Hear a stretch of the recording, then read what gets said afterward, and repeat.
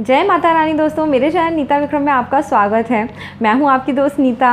आप सब कैसे हैं दोस्तों? हमेशा की तरह माता रानी का जयकारा सदैव लगाइए। दोस्तों आज हम बात करने वाले हैं सूर्य ग्रहण के विषय में।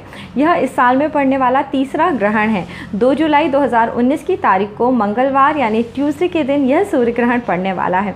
दोस्तों इसके बारे में बात करने से पहले आपको एक आवश्यक सूचना देना चाहती हूँ।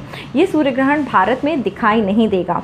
और दोस्तों जिस क्षेत्र में सूर्य ग्रहण दिखाई नहीं देता है वहाँ ग्रहण का सूतक नहीं लगता है, वहाँ पर ग्रहण की समाप्ति पर दान इत्यादि करना आवश्यक नहीं होता है। तो भारत में दोस्तों आपको ग्रहण का सूतक नहीं लग रहा है क्योंकि यह ग्रहण भारत में दिखाई नहीं देगा।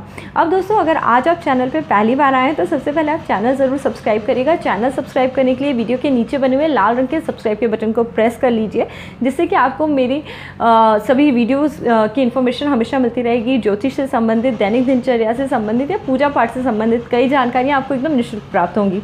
आज का वीडियो अगर पसंद आ रहा है तो इसे लाइक ज़रूर करिए, कमेंट करके मुझे बताइए वीडियो आपको कैसा लग रहा है। बहुत खुशी होती है दोस्तों आपके हमेशा कमेंट पढ़ के, सो प्लीज़ कमेंट ज़रूर करिएगा। चलिए झटपट वीडियो शुरू करते हैं।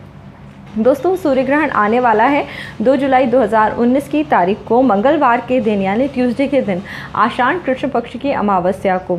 इसे हम खग्रास सूर्य ग्रहण भी कहेंगे। यह ग्रहण अमेरिका प्रशांत महासागर में दिखाई देगा और भारत के समय के अनुसार रात के 10:25 से यह ग्रहण शुरू हो जाएगा।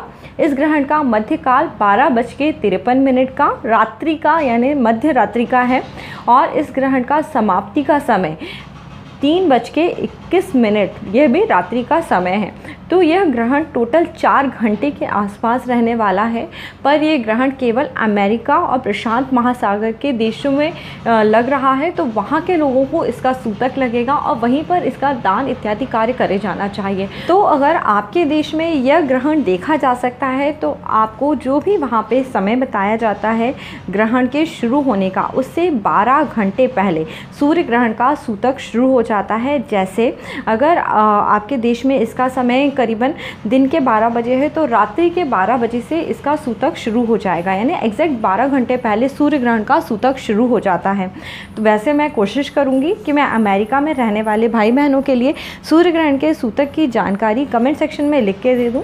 और दोस्तों अगर आपको ये वीडियो पसंद आ रहा है, अच्छा लग रहा है, तो इस वीडियो को लाइक ज़रूर करिए।